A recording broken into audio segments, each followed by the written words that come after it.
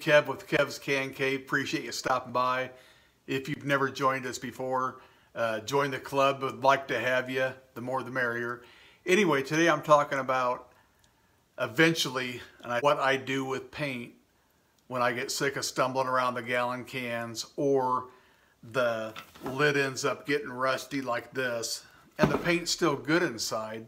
And having said that, I think we all start with good intentions that we're going to do the neatest job as possible. But if you're like me, when I'm done painting, I'm wearing about half of it and I just want to close that lid up and get away from it. You can take a paper towel, fold it up.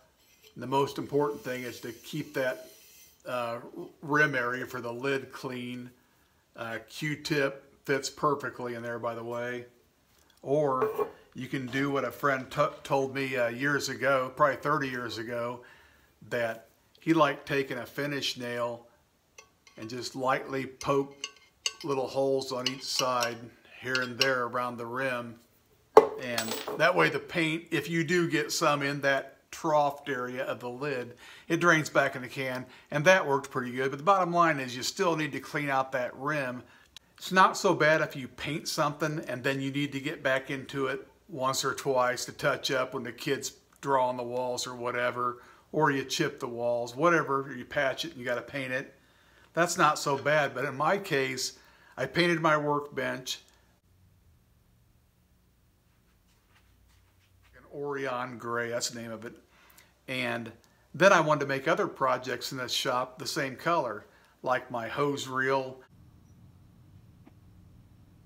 battery charge station, my battery tending station for old Green over the tape measure corral.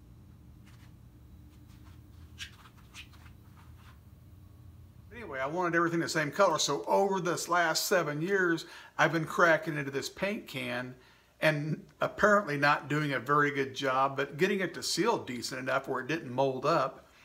But eventually it kind of starts looking like this, and then you make the decision on, well, the only way I can get the lid off is bring out the big dog screwdriver, because this thing they give you don't work very well anymore, and the can gets kind of messed up. And they make deals like this, and my wife likes using these, and they actually work pretty good.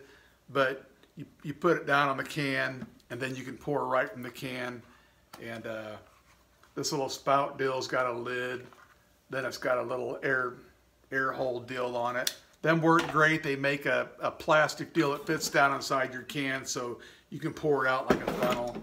But anyway, what I like doing is eventually when I get tired or I see paint is super expensive nowadays, I want to save it because I've cracked into it so many times over the years, is I started looking for strainers, and I've always just used a plastic strainer, and you got to clean it out real good every time. But they make these disposable ones now. I just bought, there's 20 of them in a pack. They come wired together. Breaks down to about 65 cents each, 65 cents each. They work phenomenal. Put it in your can and then pour your paint in here, and they work great for filtering out the paint. But like I said, you can eliminate most of them problems by doing not like I did, and that's keeping the trough, keeping that area right here cleaned out, and just be a little more careful. But I'd recommend before you put it in the other can to, you know, write down the name of the paint, maybe put a dab on top, write down any kind of numbers you need so you can get more paint made later. But everybody's going to end up with extra paint, but eventually you want to eliminate the air that's inside that can. So if there's only a quart of paint in the gallon can, it'd be better off and less air could get to it if you put it inside a quart can. So anyway, that's my little helpful hints, my little things I know I should be doing, but don't do a very good job of it, because usually when I'm done painting, I'm sick of painting. But most of my projects are little. The house isn't due for needing painted for a couple of years here. Kids are all gone, bedrooms are repainted. So I probably won't be messing with paint a whole lot, but just little things like that. Keep the trough clean, and if you do need to transfer it, You can pick these up. I'm not saying you got to buy 20 of them. You can even buy little strainers. You can even take a measuring cup and put holes in it, and it'll work as a strainer in there.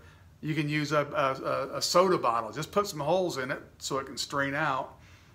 Whatever you got to do, because you'll find there's little chunks of stuff inside that paint.